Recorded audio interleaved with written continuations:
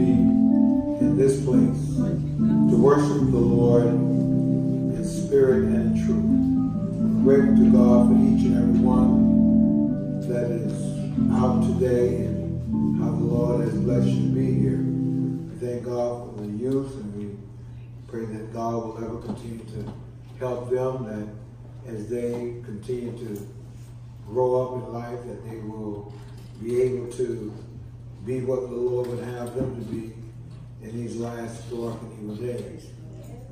For it is not God's will that any should perish, but that all should come to repentance. And we hope that the Lord will continue to touch them and to help them as they grow in life, so that they'll be all what God would have them to be. We're glad, as we said, for everyone that's here. Always glad for the Word of God, the thing which is able to save us and to help us We're always glad for the Word. Because the Word gives us the information about God and how God wants us to live and the things that God wants us to do in the name of the Lord Jesus Christ. So we're certainly glad for that. We're glad for all the men that are preaching and teaching the word of the truth in the day in which we now live, letting men, women, boys, and girls know those things that is required of us from God. Is that all right? Amen. Required, amen, to us from God. And we pray that God will continue to bless and to keep. We're glad for all that is, as we say, is here. We thank God for our service that will be coming in February next month, the Lord's will. We will have Unity, Brothers and Sisters of Unity service, be the first. And I think that it will be very encouraging in the name of the Lord Jesus Christ to each and every one. And we pray that the Lord will bless us in the services. And as we have said, if there's any questions and answers, have it in by February 12th. In the name of the Lord. Friday, we have a service Saturday and Sunday, if the Lord's will. So we look forward to that. And we deal with unity. Unity, even in the sense and in the word that it means a whole lot. Amen. It means a whole lot for unity to be among the people of God. 133rd Psalm, Brother Rick. It's a very important thing. We're going to just kind of maybe talk a little about some unity today and the importance of unity within the church, within the home. Is that right? And that's key also. Is that right? Amen. It's very key in the home. It's even key in the church. Amen. Unity. Amen. How important it is. Just before you get started, I want to read a little bit of a definition of unity. A few definitions of unity, so that we can kind of get abreast of unity. Sometimes, people don't understand the importance of the word and the meaning of the word, but it's very important. It's very important to have unity. Unity, something complete in itself. Unity is something that's complete within itself. A sample of unity is, I look at it, a circle. It's complete within itself. Amen. Is that right? So unity is completeness. It's like Jesus, the Son, and God, the Father. They're in complete what? Unity. Amen. Is that right? Amen. So it's very important to understand that. It's a mutual agreement or harmony. It's a mutual agreement or unity. It's like when a man and woman gets married, they say they come in a union. Is that right? Amen. So it's very important to understand that, how important unity is. That's why we're having our unity service, and we want those of us that are here to be more in unity. Is that right? In everything. Is that right? Amen. Because when there is not unity, then it's not self-contained. It's no harmony. That's right. When there's no unity, it's no harmony. I don't care who you are, what you think. When there's no unity, it's no harmony. That could be in your own house. That's right. That could be at your job. That's right. Amen. Is that right? Amen. You may not even have unity within your own self. That's why the scripture talk about a double-minded man. Unstable and all double-minded, ain't unified, ain't in harmony with your own self. Yeah. So it means a whole lot. Also, the word for togetherness or oneness. You know, it's like a sample of that dealing with unity is a team. When a team plays, they are playing as one unit. That's why they have uniforms on it. They have uniforms. You don't have the same color uniform the person that you're playing against. It's just like in the church. There's sometimes that the choir director or the usher may say, well, we're going to wear this or that. This is the colors we're going to wear. Well, if everybody's in harmony, if everybody's in unity, it won't be no problem. Is that right? But the minute somebody gets out of harmony, is that right? Or out of being unified, then that creates a problem. So unity is being together, being in harmony. Amen. Is that all right? Also, unity is being, sometimes we know that unity is the opposite of being divided. Amen. Amen. Is that all right? Amen. It's the opposite of being divided. When you're not in unity, you're divided. It's just like unity in harmony or one spirit. In harmony or one spirit. And that's important also. It's a very important thing to have unity. Even, you know, when a man and a woman gets married, they are coming together to be united, right? Amen. They're coming together to be united. Coming together as, you know, as one. One spirit. An example of that is when a bridegroom and a bride both, you know what they do, you know, people have things, some of them do things, you know, differently and extravagantly. They both would take 2 candles. She got one, he had one, and they'll light 1 candle. Right. Both of them got their candle. Is that right? They are 2 different individuals. But both of them, you know, they like, don't. Haven't some of y'all done that before? Yes, sir. Have any of y'all ever done that before? Amen. Amen. Taking the 2 candles, you and her, bride and groom, taking it and then lighting 1 candle. Amen. I wish everybody was in here. Everybody all spread it out everywhere. I wish everybody was in here. Some of the kitchens, it's everywhere. They need to all be in here. Amen. David, tell them I say they need to come up in here. All right, Matthew 19:6 says what? Wherefore there are no more twain. Well, there are no more twain. But one flesh. There are no more twain. Is that all right? Ain't no more twain. That's 2 candles. It's 2 candles, but them 2 candles are unioning up to light 1 candle. Representing themselves. Amen. As one union. Amen. What therefore God has Is that right? together. It represents themselves as one union. I got married. You got married. Supposed to be one. Amen. Is that right? Amen. You lock yourself out, huh? Yeah, that's something.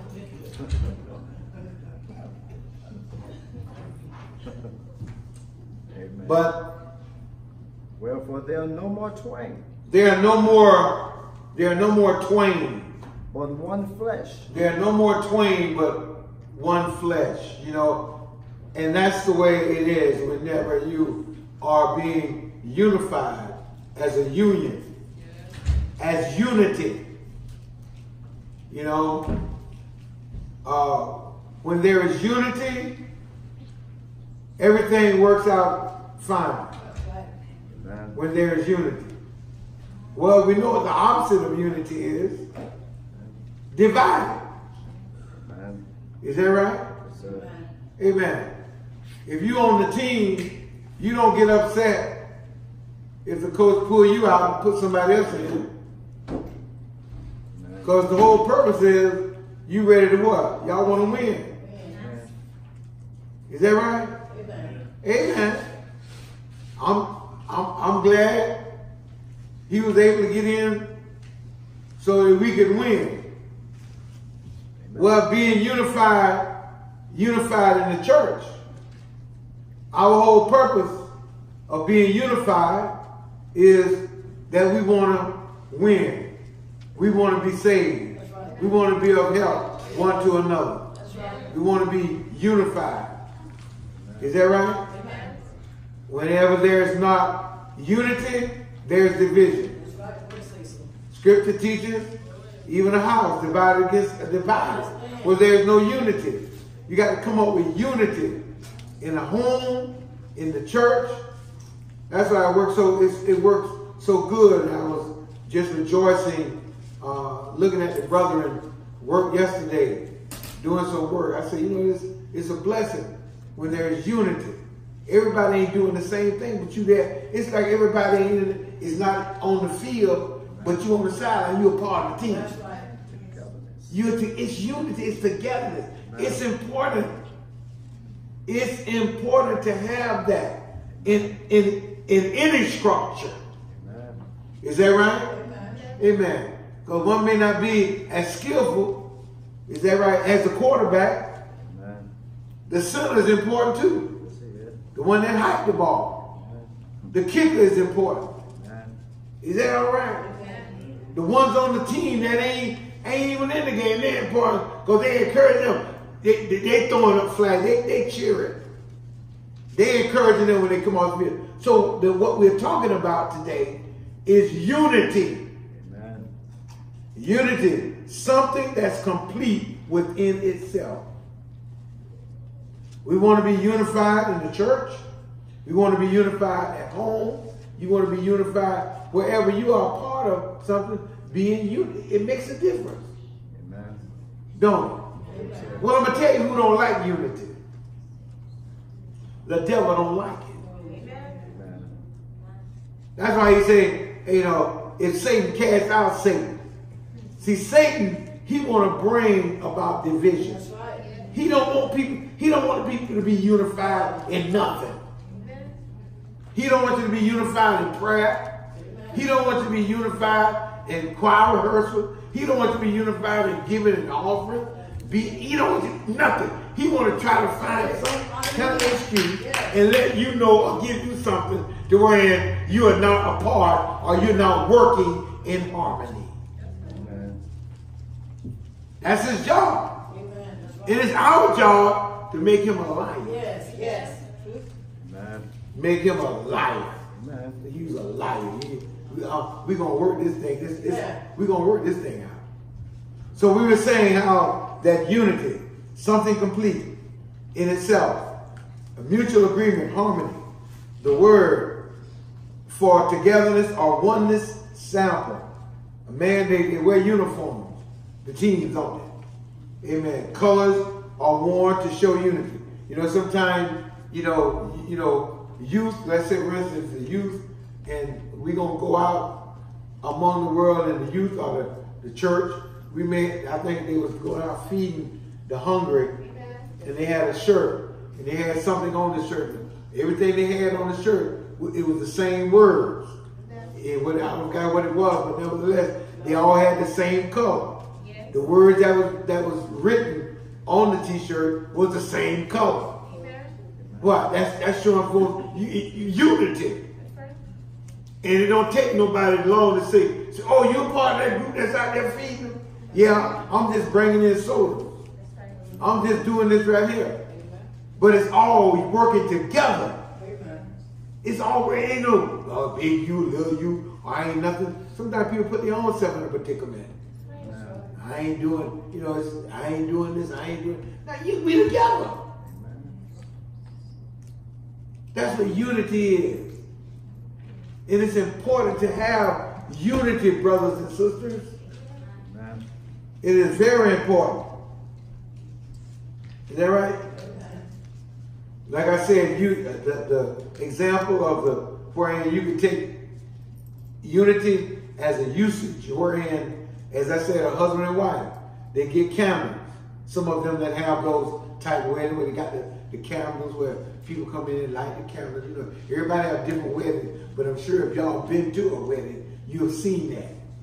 Sometimes people take sand or something and mix it all together, showing unity. Is that right? You got some sand, you got a purple one, you got a red one, and you pour it in one container, and it all just mix all in. And well, that's how marriage is. Marriage is getting all mixed in, and that's unity. And one thing about it, it's hard to separate. It's hard to separate. Is that right? And that's the example for as marriage, how one lights the candle, one got, and you got two candles, but you're bringing it in to make one. You have the sand or whatever it is. There are a lot of symbols of people showing forth the unity within a marriage. That's a marriage setting. Unity within the church setting, how we all believe that Jesus is Lord. We believe in the baptism. We believe that we should receive the Holy Ghost. We believe that one should tarry. We believe that one should abstain. Is that right? From fleshly lust. We believe that one should have one wife and one husband. We believe that. Now, when it's different, it brings about different, it's division. But being harmonized as one, is that right? Unity is that way. Yeah. All right? All right, what you got to read? So you want Psalms? Yeah, then I'm going to come back and talk a little more. Psalms 133, start at verse 1. Behold, how good and how pleasant it is for brethren to dwell together in unity. How good and how pleasant it is. See, a lot of people don't realize this.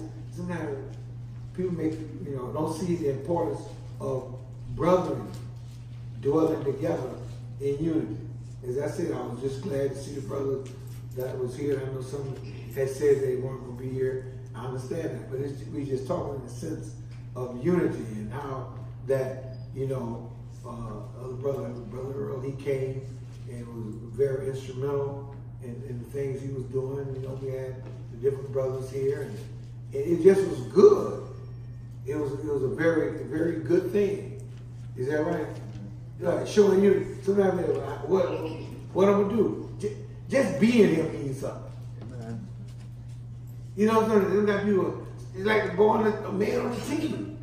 Amen. Am I gonna go in? You may be called on when you least expect it. If you're part of the team, you got to go in and show forth some effort. That's right. So unity means a lot. Amen. It means a lot. As I said, at home, within a marriage, is that right? It means a lot. To be unified. To work on being unified. It's one mind, one feeling. Is that right? Amen. That's the beauty of it. You won. I think my son, Kevin, he was up exalting once and said something about 2 suitcases and how you have maybe 2 suitcases and how that you take all what's in your suitcase and all what's in her suitcase and you put it into one. Well, whatever it is, you bring it all together. And one thing about it, you must be honest. When it comes to those things, you got to put it all in there. Because when they got the candle, they light that one. They don't keep holding that whole candle. That other candle is put out. Is that right? Yes, sir. Those candles put out nice. It's one flame. Yeah. It's one flame. One flame. That's how unity is. Unity works dealing with one. Unity is interested in what's going on. If you're a part of something and you're unified, you're interested in what's going on. Amen. I don't care what's going on. I don't know what's. Well, you're not. You must be showing you're not a part of. That's right. If you don't have an interest in it, you're supposed to have an interest in it. not your own self-willed interests, but the interests of others, because we are one. Is that right? When I played football, I ran touchdowns, I made great tackles. I didn't do it just for me. I did it for the team. I went to Gainesville High School Purple Hurricane. Is that right? We win, amen. We all gonna get some glory. That's right. No, I ain't gonna run it because the coach said something about me last week. I gotta forget about what the coach said last week. I'm trying to win. We trying to win, huh? Yes. So we're here as a unit. We trying to win. We trying to win souls. We trying to show forth examples of how we should be as a people. That's unity. Yeah. And that's why we strive. We will have a unity service. Is that right? We want to show forth unity. Whatever it is, you're a part of. What you got, Rick? Read it. Amen. Genesis 13 and verse 8. Let's hear it. And Abraham said unto Lot, What? let there be no strife, Don't let there be no strife. I pray thee, between me and thee, Between me and thee. and between my herdmen and thy herdmen. And thy herdmen. For we be brothers. We be brethren. Thy herdmen and your we don't have no strife. We're going to be unified. Amen. Is that all right? Hebrews 13 and 1. What it says, Rick? Let brotherly love continue. Yes. That's important.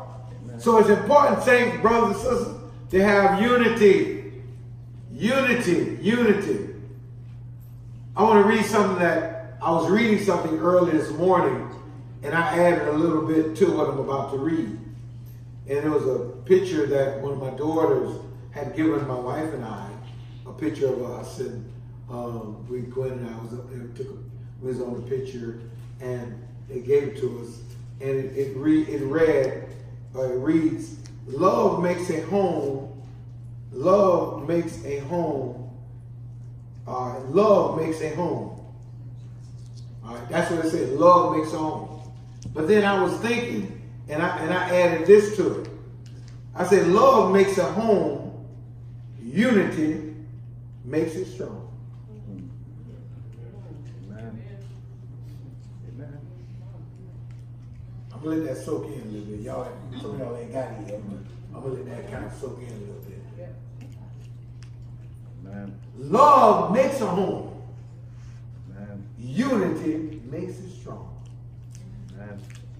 Because when you got a home and you got unity, you got togetherness, you got something that you're gonna work with. Is that right? And I know everybody that's married, including myself, there's been ups and downs. Okay, Amen. We get you, and you know, and just like in the church, it's ups and downs in the church. Is it? It's ups and downs. It's ups and downs in the church. Yeah, some things y'all don't agree with. Some things I may do you don't agree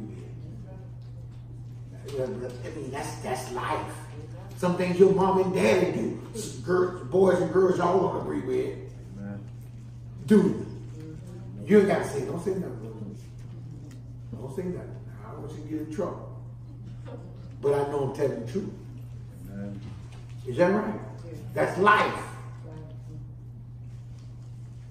Love makes a home, but unity makes it strong, regardless of the ups and downs.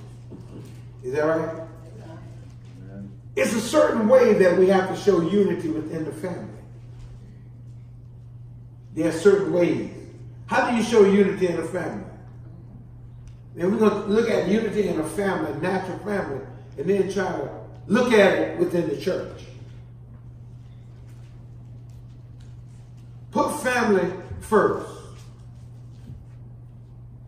Within the family structure, you got to think about family. Family is important because love makes a home. Unity makes it strong. Amen. Right? First, you know, we're talking about a natural structure. That's just like us here. We consider ourselves, we say it sometimes, the body of Christ is like a what? A family. Is that right? The body of Christ is like a family. Amen. That's right. Amen. But we want to consider, one another and consider these things as a family structure. Yes, there's ups and downs. But now you sit at the dinner table and have a misunderstanding. That's life. That's right. But love makes a home. Unity makes it strong.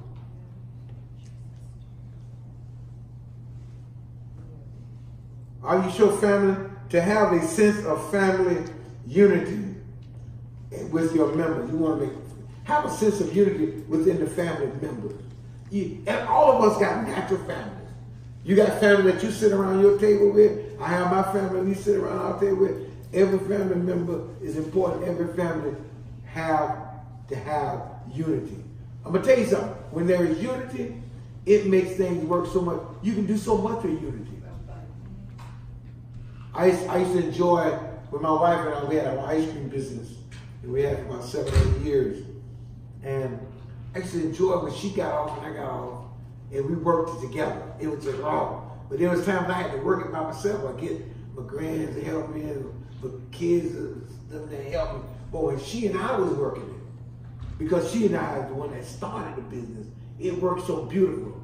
She would drive, she would go places, and I would be doing what I had to do. It made it so much better. When she weren't there, she had to work later, then that put a damper in me. Because one of my team players wasn't there. It makes a difference. You know, in the sense. You know, it's like at a home. You know, when you got your family and everybody there, you work together. When that one person is sick or ill or something, and you are unified, it makes a difference, doesn't it? Maybe you haven't experienced that yet, but it does. It does. Amen. Then also, as family members will all have to learn to participate with family. Is that right? Or prioritize your family. You know, learn these things. You have to learn to prioritize within the church. You know, we know that different ones do different things, but we all still one family. This is a big one for a family, natural family, and that is adopt. See, we're dealing with unity and how important it is to adopt how we should adopt family tradition. Let's just say hypothetically that my family and I, we went on a cruise every year at the same time. That means a lot within a family structure, don't it? It may be things that you do within your family structure that you do regardless traditionally. We've been doing this for 50 years. My great-granddaddy started. You know, some things just brought down traditionally. And it brings unity within what? The family structure. It brings unity within a family structure. That's just like I was thinking today, you know, within the church. How can that happen? Or what traditions can we look back at that we can say we're doing what was done years ago? Because it brought people together, it brought unity. You know, and I was thinking earlier when I was thinking about reading and going over these things was how that long time ago we used to have all the saints would come and have a fish fry down here on Saturday night. Brother Wallace, he would have an ice cream churn. He'd be y'all. Some of y'all remember what I'm talking about. We'd have a soda water. You know, we had a big fish fry. It was something we looked forward to. It didn't matter if we smelled like fish going home. We just felt good coming together, talking and enjoying one another. That was you have sometimes you have to keep tradition going. Sometimes it ain't as many people because some of the older ones have gone, but to keep something going, you know, and within a family structure, it's good to do that because what that does, it brings forth more unity. See, the more you're together and the closer you are talking, it brings forth unity. Is that right? It makes a difference when you're sitting around with your family. That's just like, you know, I thank God for my mother-in-law, but when my mother-in-law was alive, you know, it's amazing. I don't even go up on the hill like I used to. But we used to have big dinners, and we used to all go up there and talking, and all of them used to gather together and just have a good time. Some talking, some singing, some doing. I mean, it was just a blast.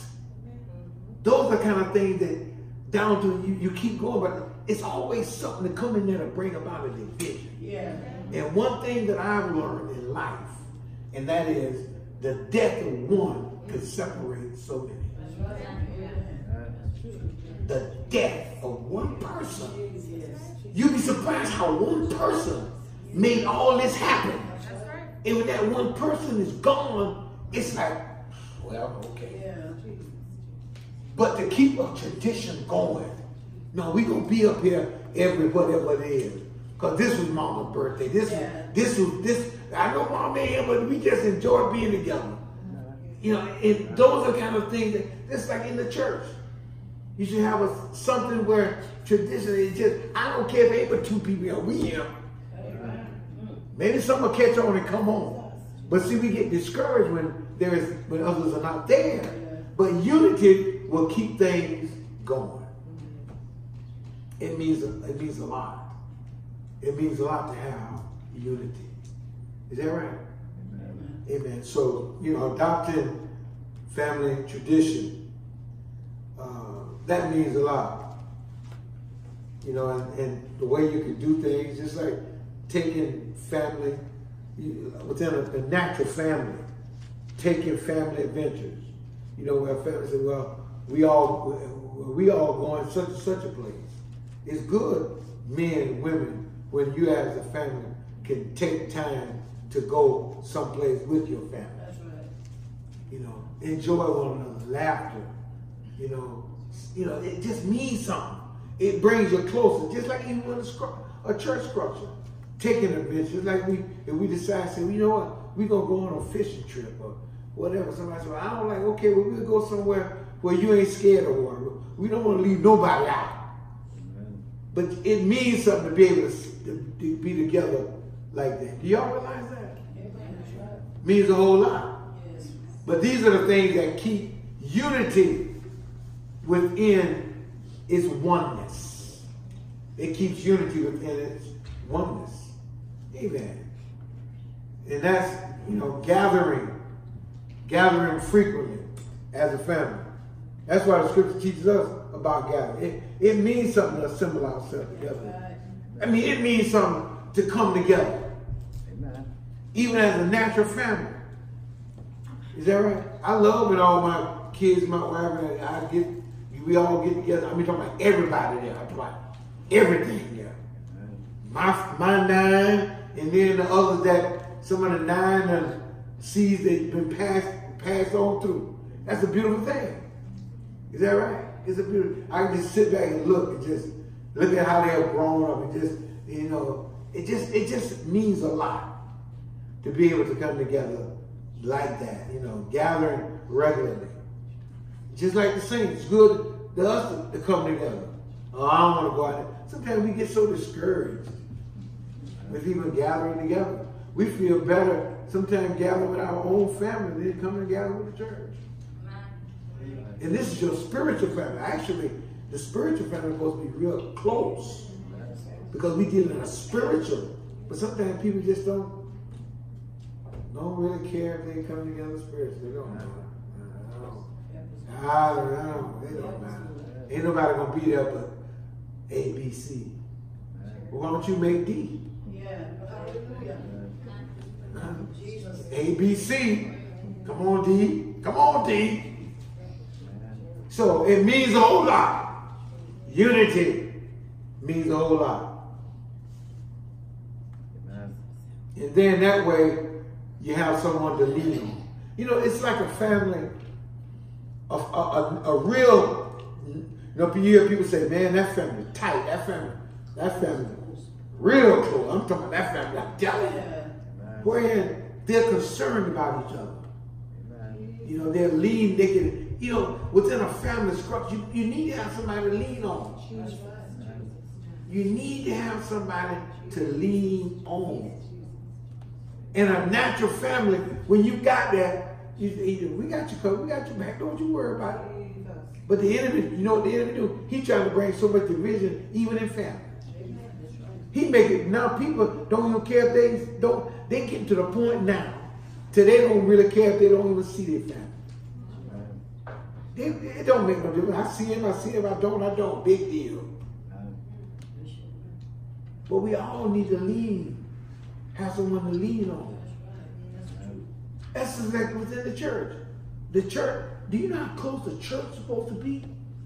We're supposed to be really close and important to each other. Concerned about each other.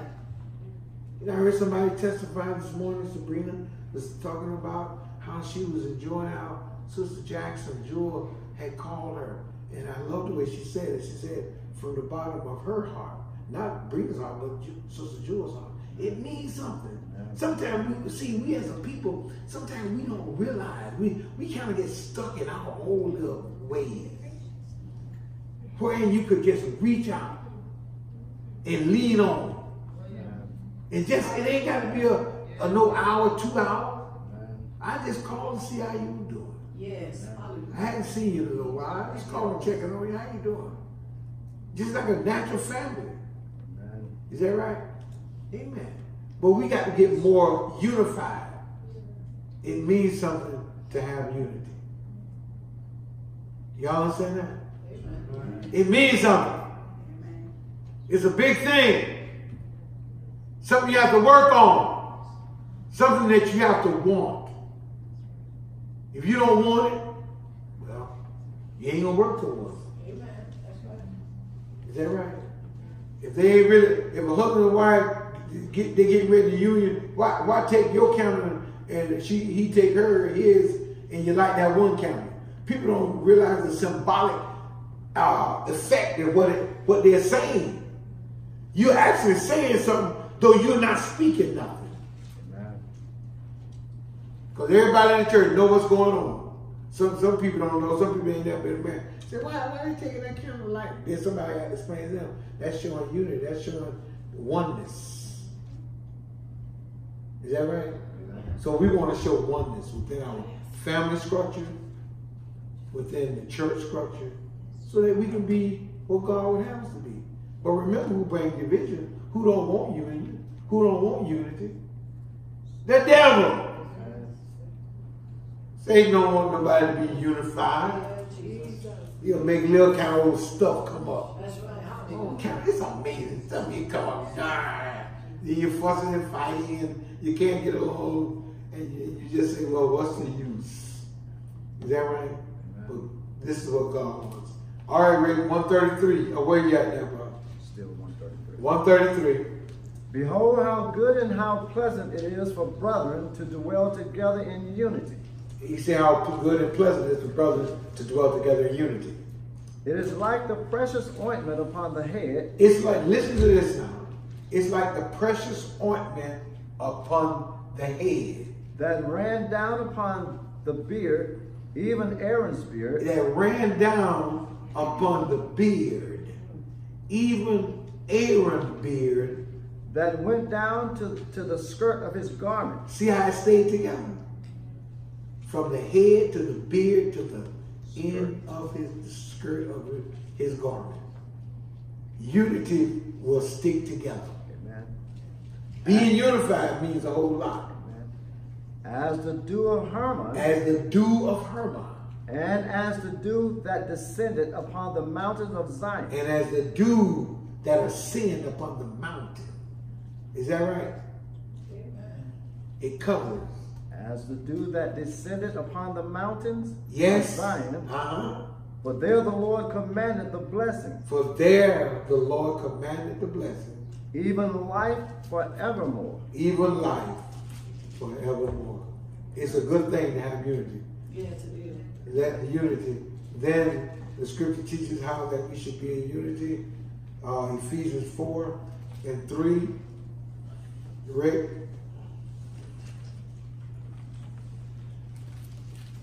So I hope that you will receive something. I'm getting ready to close out anyway. What it says, Rick? Ephesians 4 and verse 3. What it says? Endeavoring to keep the unity of the Spirit. Well, you do all you can.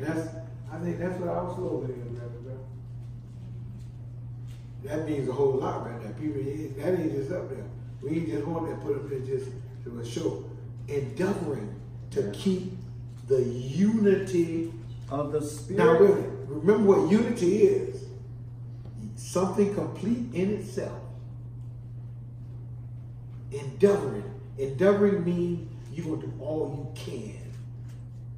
You're going to do it to the best you can. You're going to do all you can to do this. Endeavoring to keep the unity of the Spirit.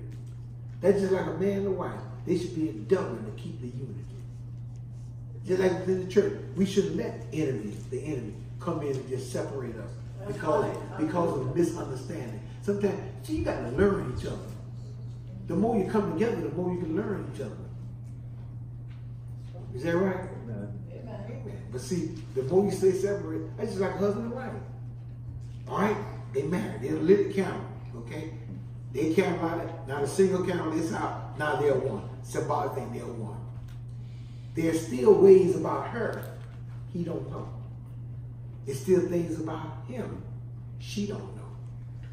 But as you endeavor, and as you learn, and as you want to stay unified, you learn each other. And you learn to accept, don't you? What is that? Endeavoring to keep the unity of the Spirit. Endeavoring to keep the unity of the Spirit. In the bond of peace. In the bond of what? Of peace. Of peace. Yeah. That's what unity brings forth. You got to have peace. You want peace. Is that right? Amen. Amen. Thank you, Rick. Thank you all. May God bless you. And may God keep you, sir.